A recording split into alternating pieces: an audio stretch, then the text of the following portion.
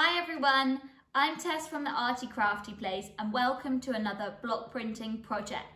So this week I've got a new printing project for you and I thought I'd do something a bit more kind of summery and outdoorsy and wanted to do something with flowers. As it's now spring and the weather's more beautiful, I thought this was a really good topic that is kind of relevant for all of us and would be a really fun project to kind of have a go at and to show you guys, especially as Easter's coming up. This might give you some ideas, or maybe just you need a bit of a spring refresh in your kitchen or in your living room. So this is a really lovely starting point.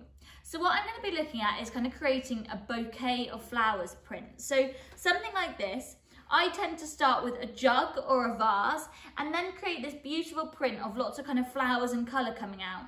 And I'm going to be looking at framed prints today. Now I've got several of these around the studio and around my house and they just really brighten the place up. And you can keep changing them depending on kind of what colours you're liking or what designs you've got. So it's really versatile, but a framed print is just lovely to have in the house. I have one in the studio that I show to everyone that comes on a workshop, which is this one. And this was just a little bit of practice fabric that I was testing out a design on and thought, actually, that's definitely not worth throwing away. Let's try and find use for it. So I put it in a frame and it's been in the studio ever since and it's really popular. So I just want to show you how you can create something like this. It's very easy to do. You just need a frame and then some scrap fabric or paper. I printed this one, this lovely kind of bouquet with bees is on fabric, whereas this jug of tulips is on paper. So it's completely up to you and kind of what you have in the house. Now, what I'm going to be doing today is completely versatile to what blocks and what designs and things you have at home. There's no set design, there's no right or wrong way of doing this. So please, once you've watched this, just have an experiment with what you've got at home and see what you can come up with, because I'm sure you'll be really surprised with actually what you can create with the designs that you have at home. Or if you just need to get a couple of extra ones, you know, maybe you can just put a few tweaks in. But what we're going to be doing is looking at this kind of building up of a design. So I'm going to be showing you how to do something like this. So the jug with a lovely bunch of colourful flowers on top. Now, like I said, this is really versatile to what designs you have at home. So for this one, I've used the tulips. So just one block and two colours. That looks really good. This was another one I just recently tried, which was a red jug. And I kind of wanted to do some flowers. So I've done some yellow and orange flowers with a few leaves. And that looks really creative.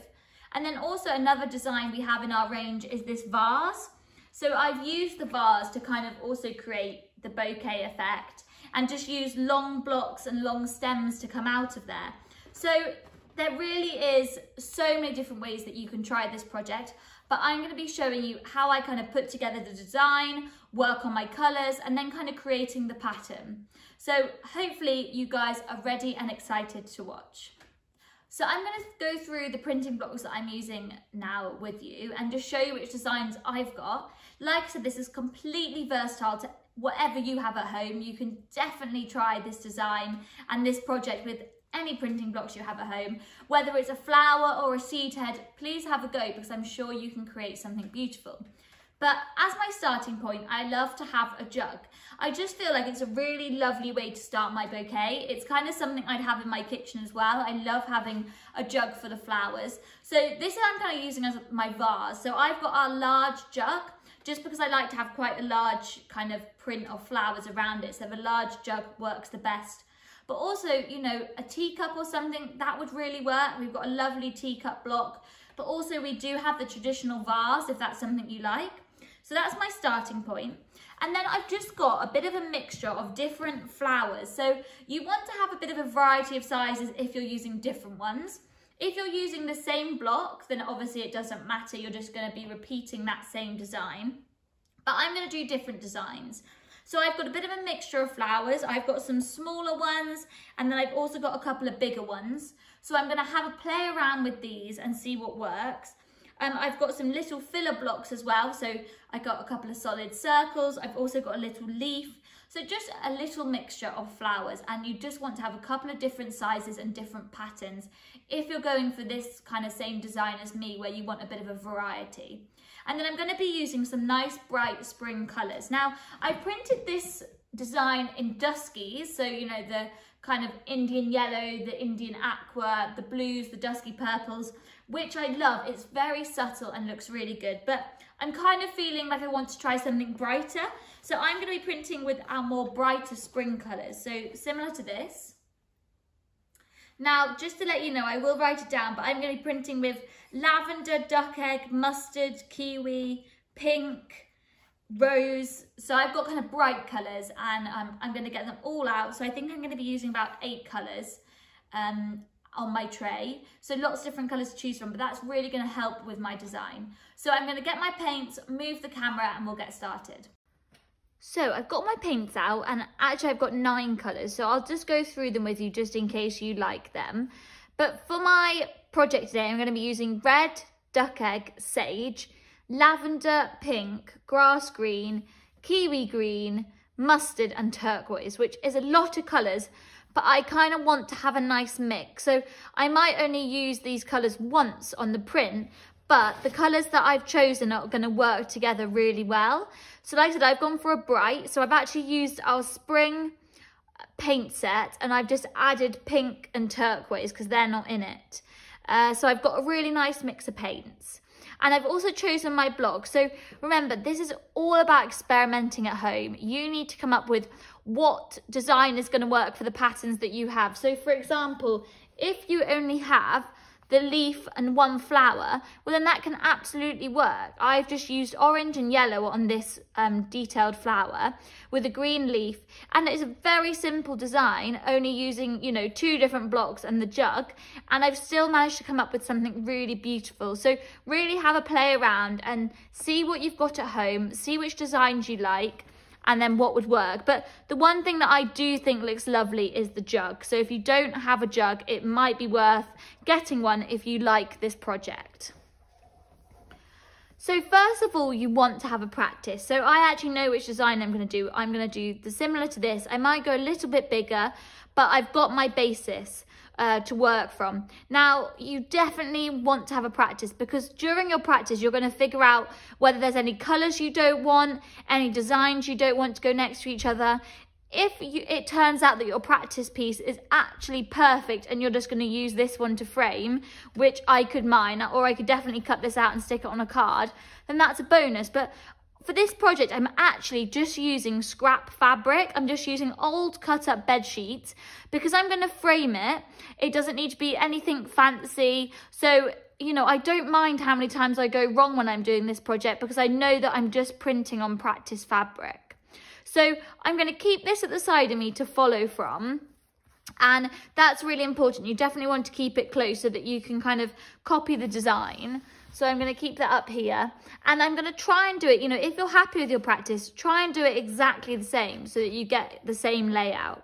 So first of all, I'm going to start with my jug. Now, I'm going to think about where I'm placing this, because obviously I'm going to do it in a frame, so there needs to be a bit of white space around the side. So I'm going to situate the jug kind of towards the bottom and make sure I print this one straight. So I'm going to do it in the lavender again. Have a nice kind of dark purple jug. So just remember, if you haven't block printed before, make sure you go back to one of our basics of block printing video, because otherwise this might not be making much sense to you. But I'm going to trust that everyone that's watching this has block printed before. So I'm going to put this down at the bottom. And I'm just going to show you how I build up my design. And just really have a little play with the layout and colours and things.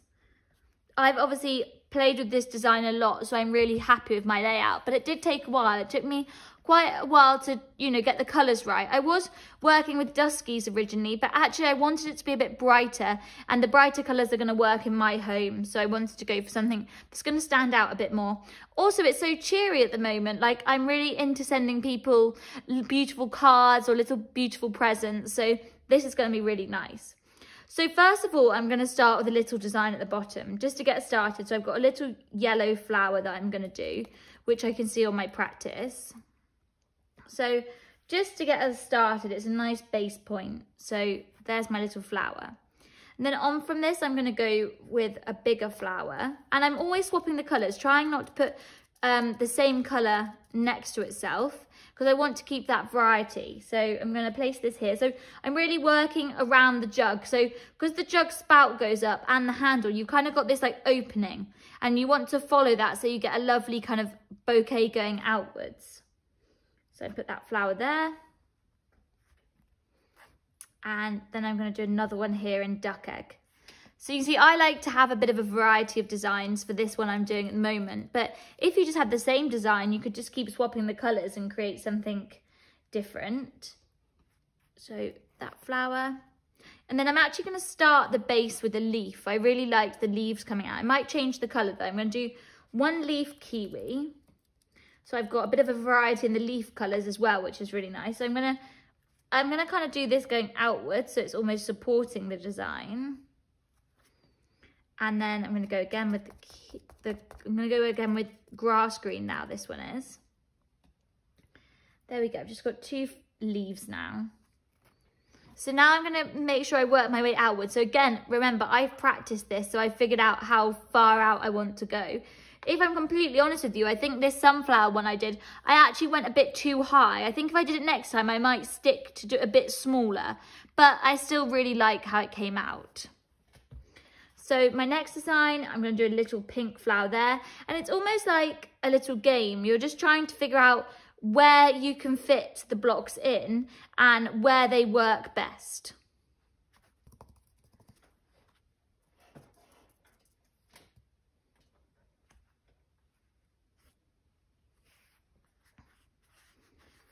Go.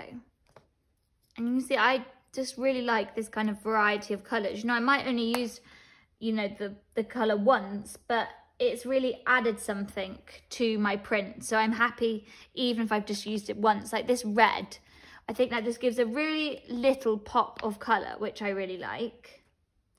So that's going to go. So I keep referring back to my practice piece because I'm really happy with my practice design. So I am following that. The only thing I didn't quite like was this yellow flower at the top. So I might change the colour of that to something else. I think I might do that in duck egg blue. And that's the good thing about having a practice to refer back to and a kind of practice design is that you can always look back for it to see what you thought. Yes, I prefer that. I think I've got a little leaf in there.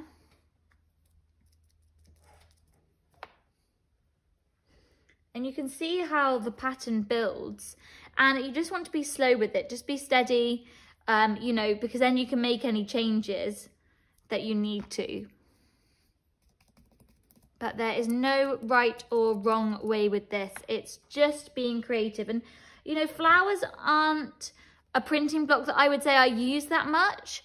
But actually, at this time of year, for kind of spring and Easter, this is the perfect project. And it is lovely to get my flowers out and have a go with them. So like I said, I don't play with them too much. I'm going to change the colour now to sage.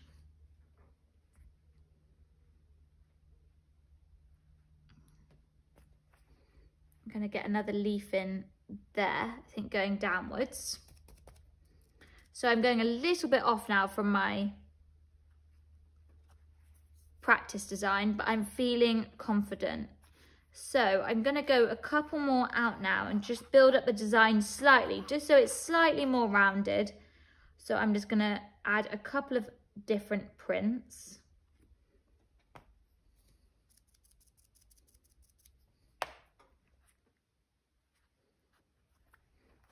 But this is sometimes where I can go wrong, is if you add too much and you haven't practiced it. So you do want to be careful when you get to a stage like this. That's not too bad. Just something else there. And then I think I'll be nearly done. Maybe we'll add a couple little designs in. And you can see I've got a bit of a mixture of kind of solid and detailed designs, which I think really works well. And it kind of complements it just by using different designs and using different styles of blocks. So I've got a little pocket of solid designs there, if you can see, but I actually really like that. And then what I might do actually is I might get a little bee or a little embellishment and do some little prints around the edge just to add something to this white space. So I've got this tiny little bee and I'm just going to add a real just couple of prints. Obviously the bee works really well with the flowers, and just a very couple of them just to add something a little bit extra to my design. Might do one going down here.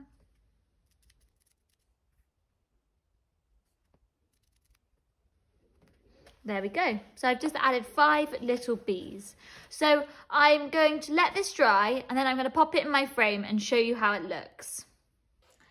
So I left my print to dry for about 15 minutes. I quickly ironed it just to heat set it. Even though I know it's not going to be washed, I always like to do that, and it's flattened it out really nicely and it has fitted in my frame perfectly. So as you can see, it looks beautiful and it's just such a cheery print to have around the house.